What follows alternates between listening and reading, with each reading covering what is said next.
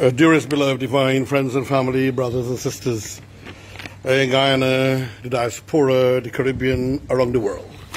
Your friend, your brother, me, Haji, Dr. Roshan Khan, in the raw. Just landed home from work and office, and I need to read this letter. This letter, which is published in the today's Guyana Chronicle of the 2nd of October 2020. Letter written by me and as a guidance to people who are going to get themselves into trouble, and many of them will, because of political leaders manipulating them, putting themselves in trouble. And you know, ladies and gentlemen, I always find it interesting how decent, good citizens would put themselves in trouble, and sometimes many of them also who are not educated and who are just wild and maniac supporters of a political entity would put themselves in trouble for their leaders who are safe and well hidden and protected, but they will send messages out to misbehave and to cause confusion and pain for people. It's a very disturbing thing, to my opinion, and I know that no political leaders, nobody, anywhere can do that to me. They can never cause that to me, and I will never put myself in trouble for any political entity or leader. They're not worth it. They want power. They want to drink and to eat and to travel and to fatten at our expenses, and then put us to hold locations, to hold situations, to be in embarrassing situations, to get charged, to get locked up, to get a criminal record placed against us, and put us in unnecessary trouble. And this is the problem with some political people, and Guyanese will follow those people to do stupidities and commit atrocities while those guys are doing and enjoying their life and hidden in their nice palaces. So this is what was published in today's Chronicle, friends and families. It will be in YouTube, RKs Guyana Free Media, Facebook, RKs Guyana Free Media, and Watch Party, of course, tonight. Dear editor, public servants, misguided Guyanese, need to stop following corrupt political orders. And this is written by yours truly. I find it astounding and painful how some average Guyanese, and even some of the supposedly most intelligent and qualified, will put themselves in trouble because of their love for a political party and their faith in certain ambitious and egotistical political leaders, and if I might add, even maniacs. It is most disturbing to add how certain politicians inconvenience workers, employees, and others by placing them in conditions that may become dangerous to life or cause injury or even imprisonment with a criminal record. With this said, I would like to address the following, ladies and gentlemen, so please pay your attention. At present, we have seen how certain politicians under the Evil Eyes Directive remain hidden with other senior clandestine operatives to shield themselves, but will use lower-level political instruments, that means persons, to disaffect the nation and mislead poor and good citizens. This is apparent in the unfolding of events that have taken our nation by storm, which almost created civil war, and a commentary, as we saw in the west coast of Berbice, whereby a political leader went and said, your response is right.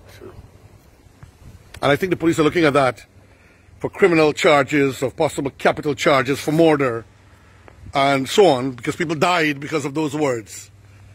And then smartly trying to say, oh, it's not an Indian or an African thing.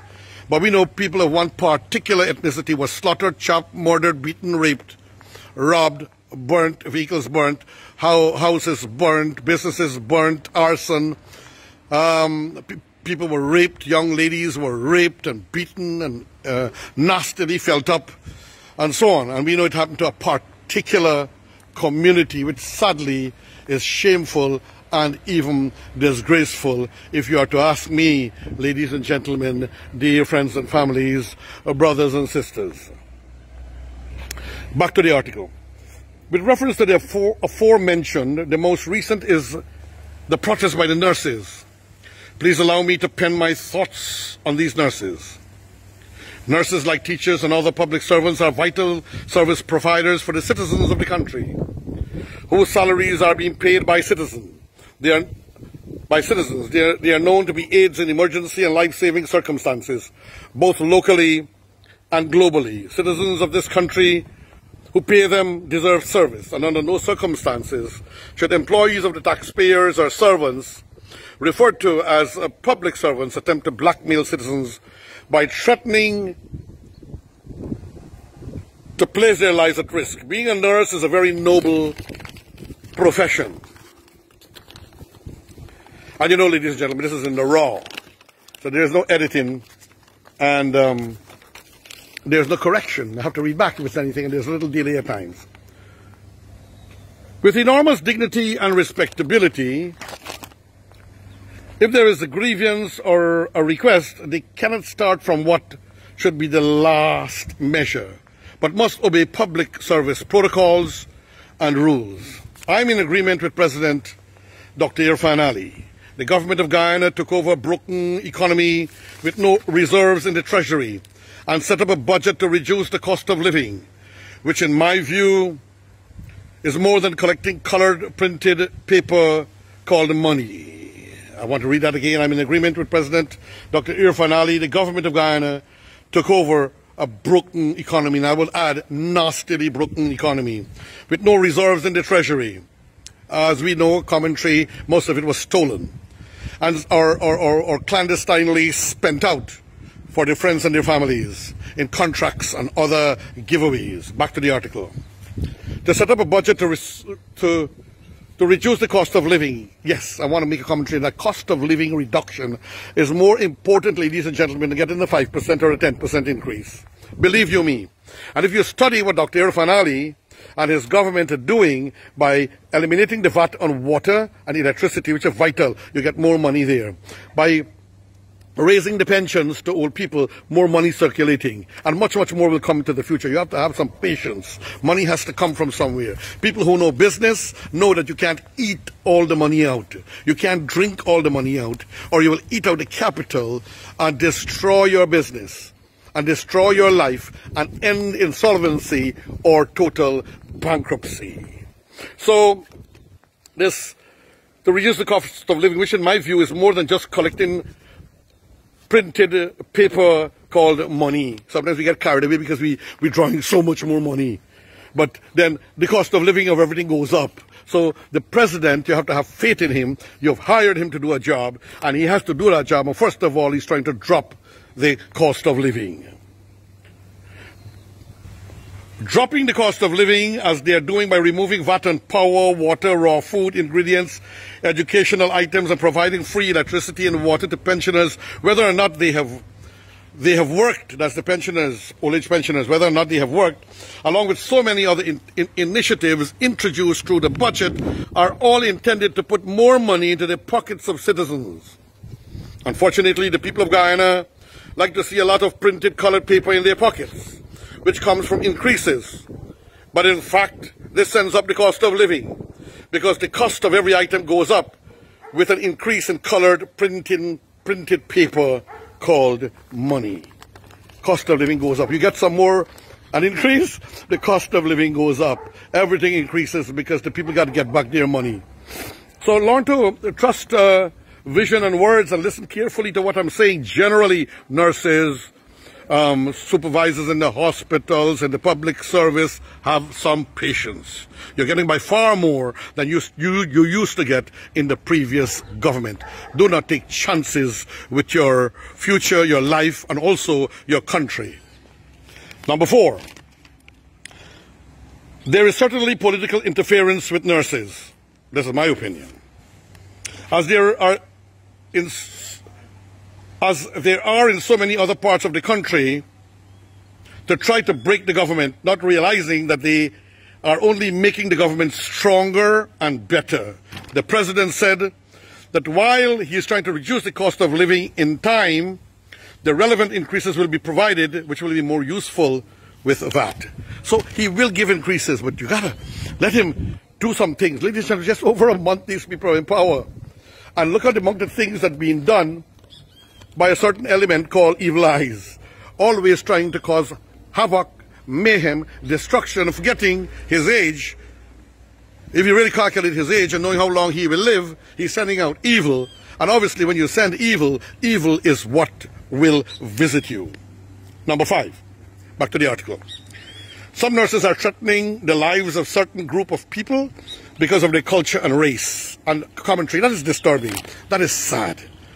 That is sad. In the same way, other people could do other things to threaten lives and affect people with things they provide or services they provide. This is not good. Don't think that way, please. I've seen it, I've read about it, social media and otherwise. We need each other. We are together one people. We must not think of trying to hurt or inconvenience or embarrass or humiliate anybody. This is not good. The kind of behavior and manipulation by the political director of the evil eyes is only causing more ethnic tension and discord within the nation. The evil eyes director is only putting himself in a position as a marked political operative who fosters animosity among the citizens of the country in order of fostering hate, pushing hate amongst our people. With this in mind, I ask, does he really believe he can win an election in the future this way? So he wants to be president. He knows, obviously, by doing these things, it's like, well, you know, we got a saying, when cow go into slaughterhouse, them I'll use a better word, they poo anywhere they want. But we use the Bradar, Guyanese parlance language, the word starting with S. When cow go to slaughterhouse, in the key way S, right? So this is technically what this man is doing. He knows he can never, ever win another election. They most likely, because of what he's doing, instead of winning hearts and mind, is chasing people away who could help them to win an election into the future. So come another 100 years, I don't see how he could ever hope to win an election. Bad marketing, poor advisors, desperatism. Back to the article. Nurses protesting and staying away from their jobs have already been compensated for the remainder of the month. That's last month. And if this is the case, it is my hope that the Ministry of Finance would extract the days or the periods they did not work. No work, no pay. I believe in that. No work, no pay. Unless you are sick, you had a problem, then the system has to be set to take care of you as people, as Guyanese. Nurses, my advice to the government at this time is that while we are appealing to the good nature of the nurses, people that we love, people that we respect, ladies and gentlemen, my commentary, people that have always been kind to us and we have always been kind to them, and people who have taken an oath to serve the nation, you know, that's an addition to the points I have. The good nature of the nurses, the servants of the people, the caregivers of the citizens of the country. Perhaps the new government should think of reading a page from the book of late President Lyndon Forbes Sampson Burnham. I remember when there were no teachers available, or maybe few teachers available, he brought teachers from Sri Lanka to support the education system. I applaud him for that then, and it is something that I still applaud him for now. Perhaps this government should consider taking trained nurses from Haiti, Bangladesh, India and Pakistan under a serious contract for 10 years, after which they will be eligible for citizenship in a modern, dynamic, growing and more prosperous economy. I envision that Guyana will be in that time, which is about 10 years' time. We're going to be far, far. Yours truly might not be here, ladies and gentlemen. I'm 66 years of age, or 65 plus. 1st of April, I become 66. So to end the letter, ladies and gentlemen, my last paragraph, at this juncture, I would like to conclude by advising citizens to use their grey matter, or their brains, to not allow themselves to become the puppets of dark political powers that are bent on exploiting healthy, easy and trusting people so as to fulfill their evil agendas. These politicians do evil and put others to shame while branding the others like our nurses, as unfit for promotion and as a scholarship for self-development. Obviously, sincerely, Haji, Dr. Roshan Khan, that's me, ladies and gentlemen. But bear in mind, of course, dear friends and families, that when you are a negative employee, when you're encouraging wrong and you follow other people and you do wrong, there's a record being kept, there's a dossier, there's a file, and a record of behavior, cooperativism, and which shows whether you have leadership characteristic or you're a negativistic person. And obviously, it will prevent people from getting increases in salary, promotions, promotional opportunity, courses, and so forth. My advice to you is not to follow any clandestine persons that may have evil eyes within them. And if they're flying above the clouds, taking the warm stream deep into the heavens and observing the situations on earth like the eagle, but then the eagle have beautiful eyes. But some people want to think that they are like the eagle, and in reality they have evil eyes, deceptive, evil, wicked, deceitful personalities, envious and jealousful, because they cannot win an election and they will do anything to break their country and to bring shame and decadence into the beautiful nation we call Guyana. Afro-Guyanese, Indo-Guyanese, Chino-Guyanese, indigenous, mixed races, all the European, the whites, we are all one human family under God. We must love our country. We must care our country. We must protect each other. We must watch out for each other. We must never allow evil-eyed personality to try to cause deception, hate, and degradation in our land. Your friend, your brother, me, Haji, Dr. Roshan Khan, here in the Raw. RKs Guyana Free Media saying thank you and farewell, friends.